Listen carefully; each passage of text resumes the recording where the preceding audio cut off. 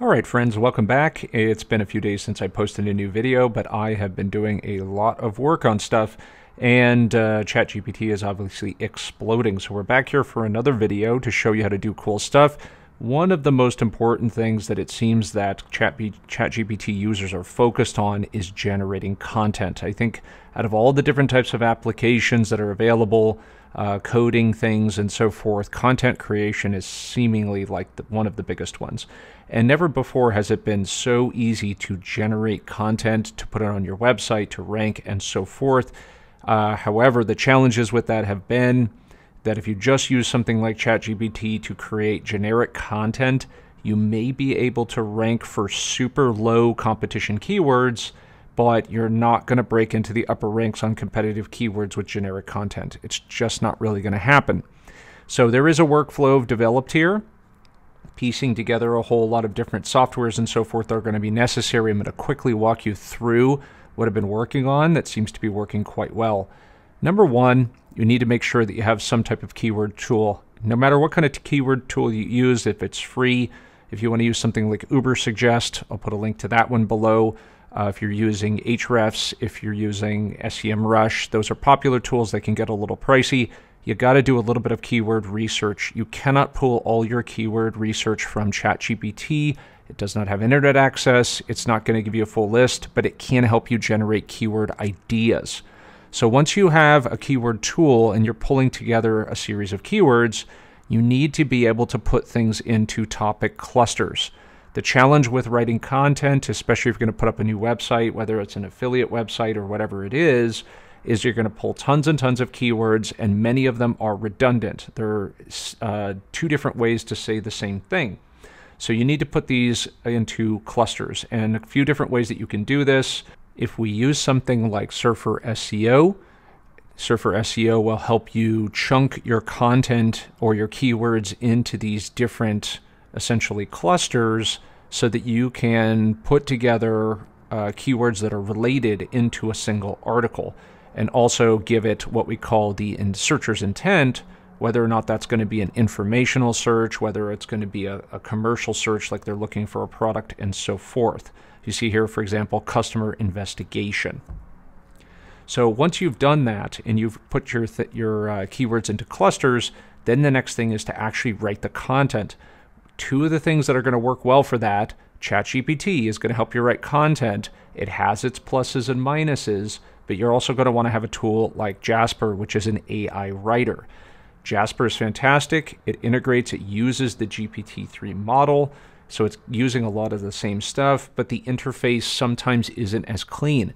Jasper now has what I would call a ChatGPT alternative at the upper levels called Jasper Chat. So they're jumping into the chat game. It's very useful. I find it a bit slower, easier to use ChatGPT, so it's nice to have them both open at the same time. But the challenge is, of course, when ChatGPT is down, you're going to need something else, and you can use Jasper Chat. So the cool thing, if you're not familiar with Jasper, is when you go through here, they have all sorts of templates. You can go through and create things like blog posts, creative stories. It's essentially like different prompts, same kind of structure as what we were talking about in other videos with ChatGPT. So for example, we might use the blog post, outline creator, and all of that sort of thing.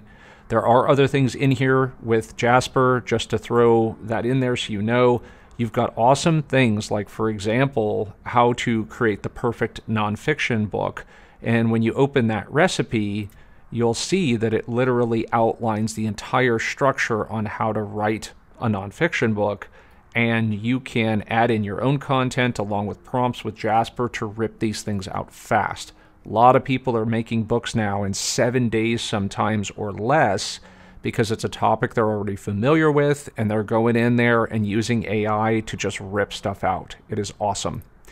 So once you have that and you're working between Jasper and ChatGPT to actually generate the AI content, for a lot of people that's the hardest part, then we want to start optimizing. And optimization, Jasper is the only AI writer, as far as I know right now, that will integrate with a software that is phenomenal that is called Surfer SEO. We talked about that with the topic clusters here.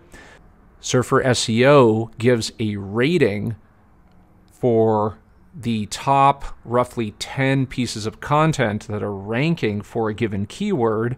Let's say in this example, ChatGPT for real estate, it looks at the top ranking articles, and it will pull in the average of what you need to do to rank within that. So for example, the amount of words, 797 to 917, how many headings should you have, how many paragraphs and images. It will also use NLP, natural language processing, to give us an idea of what other types of words and phrases should be included in that content at how much, how many times. So when you've got all your outlines put together and you have your content with ChatGPT and Jasper, put everything in here and you start generating your content, you're also going to bounce back and forth here, taking a look at this number, which is a rating scale between 8 and 100, to get that content rated up pretty high. Now we're doing all of these things to up the ante on the quality of the content that we're creating, and that way we're moving beyond copy-paste generic content from ChatGPT, and we're improving upon it so we have better chances of ranking. Now, the other thing that we want to do after we pass it through Surfer SEO is to run it through some type of grammar-based checker like Grammarly or Quillbot and so forth. We want to correct grammatical mistakes. Those are important in the writing process. We also want to do a little bit of fact-checking. AI is notorious for producing information that is not entirely accurate or just false due to inability to access the internet. So what we need to do is to go through and fact check that information so it doesn't cut into rankings or the user experience.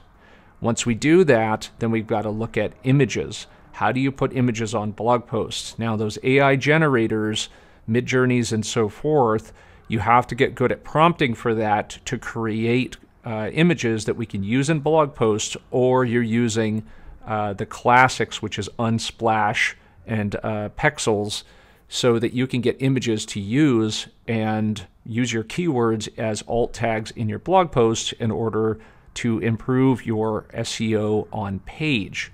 And of course, we would be checking that with a plugin called Rank Math, which is a very popular one to include, especially if you're using a WordPress website, to go through a final sweep to make sure that everything is as optimized as you possibly can before you push that content live.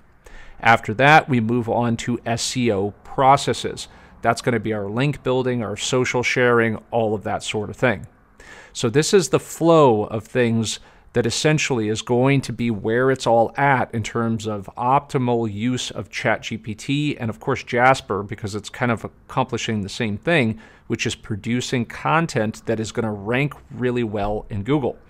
Now, of course, the thing that I did not throw in here, which is running it through, based on what we've also seen, AI detector. Now, if you've done a good job here, and this is not something I've talked about, but a lot of fleshing out in Jasper works really well to pass AI detection. So there's a lot of other videos on this right now, everybody arguing about this, but at the end of the day, what does Google really care about? Google just came out with a new article or their information regarding their position on AI. They don't care if the AI is written, the content is written in AI, but it has to satisfy the needs of the user. That's what matters. So if it's valuable to the user, it's giving them a good experience, they're getting the content and the information that they're searching for, then Google's going to rank it. I still wouldn't take the chances and just stick 100% recognizable AI content out there. I want to see what's going to happen. But right now, this is the process we're going to be working with here using various softwares. Now, I know that these softwares can add up. They can be a little bit pricey. But if you really want to get in on this game right now and produce high volumes of content for your own projects, whether that's affiliate marketing or your own business, or if you're putting your toes into the area of writing content for other people as your business, this is what you're going to need to do in order to produce the quality stuff that is going to get ranked in Google. It's going to stick. You're going to get those clicks, and then you're going to get conversions off of that stuff. So I want to wrap this video. I don't want to talk too long, but I'll include links to these tools below. We're also going to be having some videos here in the near future of kind of running through how to optimize these things. but I wanted to show you how to utilize ChatGPT for content creation in a way that's going to be effective. So thank you so much for watching. Make sure you like, you comment, you subscribe to the channel. Lots more stuff coming up soon. Thanks for watching.